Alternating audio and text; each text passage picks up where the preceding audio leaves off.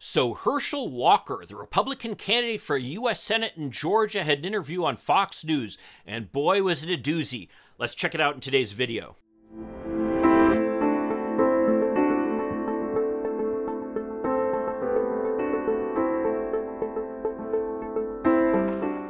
Hi, I'm Mike Greiner. I'm a lifelong Democratic activist who's concerned about the direction our country is taking. I'm also a lawyer and an academic, and I'm here to help you stand up to the BS of the MAGA crowd. So Herschel Walker is the superstar candidate for U.S. Senate who's running against Senator Raphael Warnock of Georgia. We all remember when Senator Warnock was elected. He was elected in the special election last year, one of the closest races in the country, where he defeated superstar Republican candidate Kelly Loeffler. Now, Warnock is probably one of the most impressive members of the U.S. Senate. He is, just so you know, the former pastor of the Ebenezer Baptist Church. Now, if that church sounds familiar, it should. That's the church where Martin Luther King Jr. preached. And certainly, Senator Warnock has continued in Martin Luther King's commitment to justice. As such, he's been an advocate for abortion rights and rights for LGBTQ, and he was especially active in lobbying for the John Lewis Voting Rights Act. So given his background, you could imagine the lengths that Republicans went to try to recruit somebody they thought could beat him.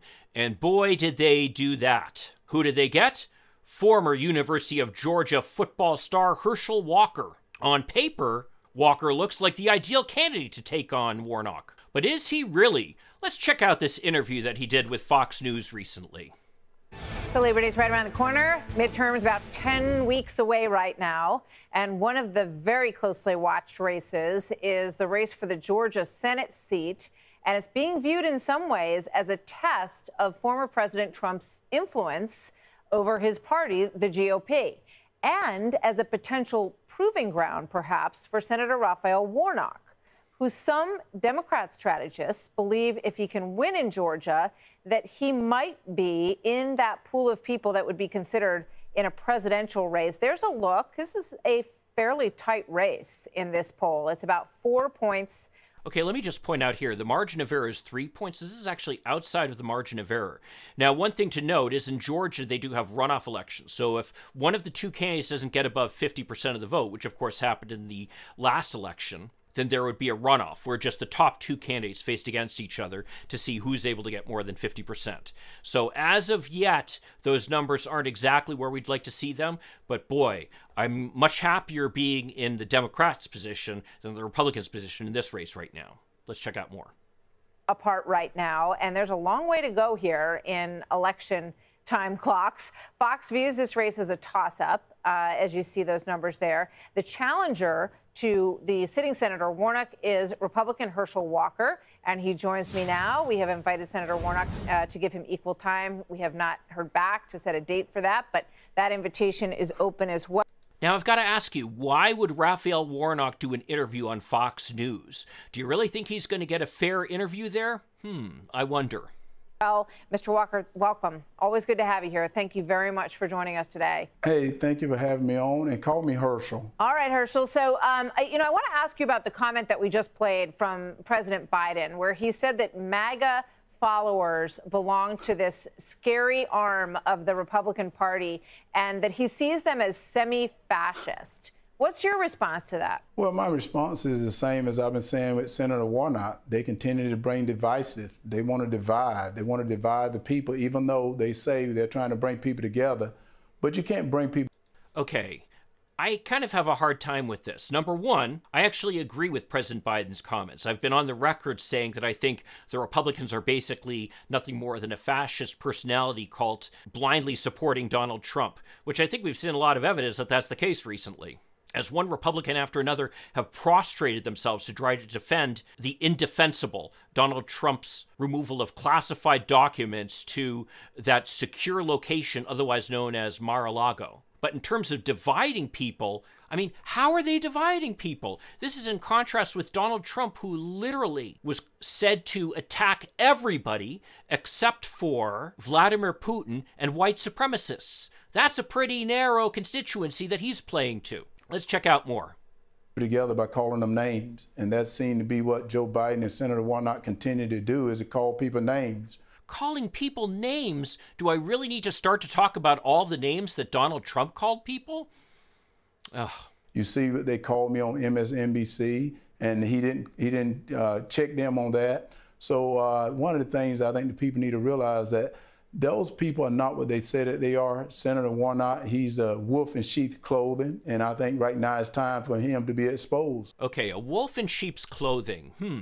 Now, let's talk about that for a second in terms of people not being who they say they are. Raphael Warnock is, as I said earlier, is one of the most impressive people in the Senate, and there's never been a question about his integrity or his commitment to the issues. Herschel Walker, on the other hand, well, setting aside the fact that there are questions that he understands the issues at all, he's the guy who claimed to be a successful businessman when just last year he's being sued for $200,000 by a former client who claimed to be opposed to absentee fathers and yet was under pressure, was forced to admit that he had 3 children out of wedlock who he never supported, who claims to have worked for law enforcement, something that is absolutely not true, and who has repeatedly been cited for abusive behavior to the women in his life. So who's the wolf in sheep's clothing now? Let's see. So, you know, one of the things that has been talked about in this race is whether or not you are a strong enough candidate for this race. And this is from Senator Mitch McConnell and a comment he made the other day. And I want to give you a chance to respond to this. Watch this. There's probably a greater likelihood the House flips than the Senate. Senate races are just different. They're statewide. Candidate quality has a lot to do with the outcome. What was your personal reaction to that comment, Herschel? Well, my reaction to that is I didn't hear my name in that comment, and at the most, the thing that people... Yeah, he's right. That's the thing that struck me about this. Mitch McConnell didn't mention Herschel Walker at all, and yet here is Fox News playing this clip and wanting him to respond to it. What are they trying to say here? Do you think that they might be saying he's one of those not so strong candidates? People need to realize is I didn't get in this race because of Washington, D.C. I got in this race because of people of Georgia. I saw that my family was hurting, and I saw that Senator Raphael Warnock was part of that. He was bringing things that the people of Georgia do not like. Okay, let's be clear about something. This is a guy who was basically recruited by Donald Trump and the Republican Party in Washington to run for this U.S. Senate seat. After graduating from the University of Georgia, he went to play for the Dallas Cowboys. And for years, his life has been in Texas. He hasn't lived in Georgia for years. And here he is talking about how concerned he is about the people of Georgia. Well, guess who has been in Georgia for all these years? That would be Raphael Warnock. Let's keep watching. They don't want high gas prices. They don't want high groceries. They're sick and tired of the crime on the street, that they need someone in Washington that's going to put a change to it, and that's Herschel Walker. So I decided to run. I'm an outsider. I'm not a politician. I don't look like one. I don't talk like one. I don't act like one, because I'm not beholden to anyone. And he's definitely not a politician. I don't think I need to make any comments about some of the things that he said on the campaign trail, which just show the complete lack of understanding he has of policy and a lot of other stuff. He might have been a great football player, but I gotta tell you, you compare him to Raphael Warnock in terms of their depth and their character, it's really not much of a competition there. Let's check out more. I think that's what the people see. That's the reason the race right now is virtually tied, because they see me get out and I'm working for the people. He seemed to be working for Joe Biden. Okay, let's be clear about something. It's not virtually a tie.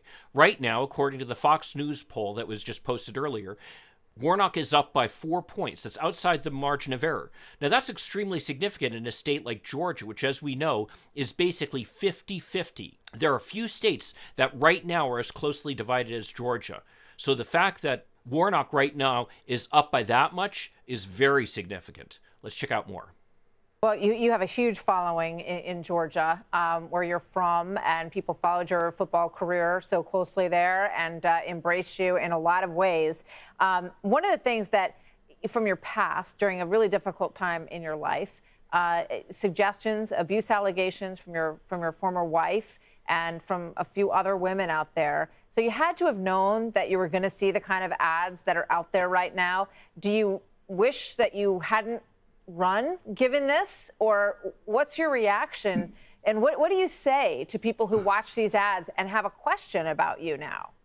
Well, I don't think they have a question about me. One thing you can see that I'm very transparent. I've been very transparent.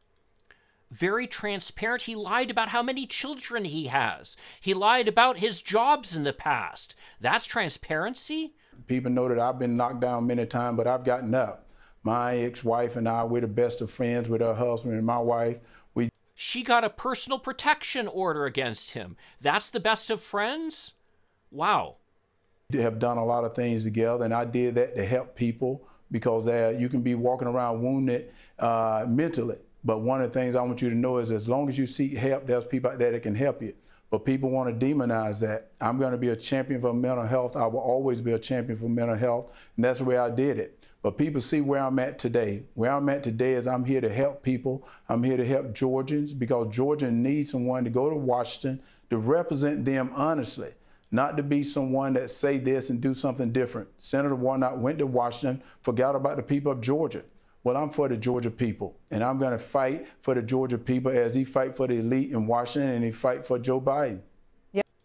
Fights for the elite in Washington? He's been fighting for health care for people and for voting rights. That's fighting for the elites? When we covered the Georgia runoff race, the president was there with Kelly Loeffler and David Perdue, supporting both of them. That didn't work out. The GOP lost the control of the Senate. Obviously.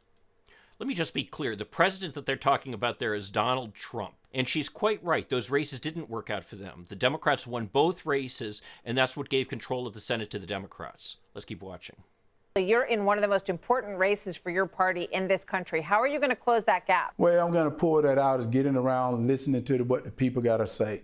You know, I've invited Senator Warnock to a debate, which he's hiding behind the media. He's hiding behind his Twitter account because he don't want the people to see the contrast between himself and myself. I believe in lower taxes. He believes in higher taxes. He believes in putting men in women's sports. Well, just to be clear, he believes in higher taxes on the wealthy. Big difference. I don't. Right now, he believes in people paying someone else's debt. Well, I don't. Well, the people need to see the contrast between the two of us, and he need to quit hiding and come out and let the people see that there's a difference between Senator Warnock and Herschel Walker. Well, we would love to see that debate, and we'd be happy to host that debate for the two of you. And as I said, we've got an open invitation for him to come here and tell his side as well. Herschel Walker, thank you very much. Good to have you with us today, sir.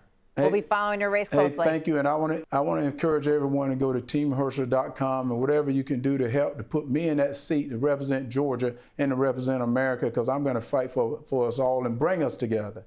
All right, Herschel Walker, thank you very much, sir. Good to see you. Hey, Sean Hannity. I've got to tell you, I feel bad attacking any African-American who's seeking higher office. Personally, my position has always been that I'd like to see more black women running for office, frankly, because they seem to be the only ones who have their head screwed on straight.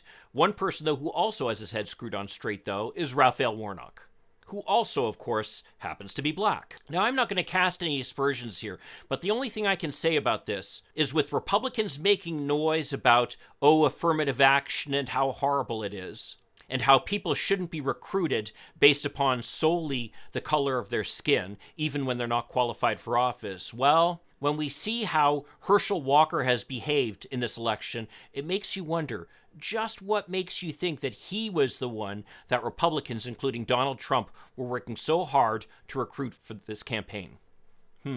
I wonder. So much for affirmative action, eh?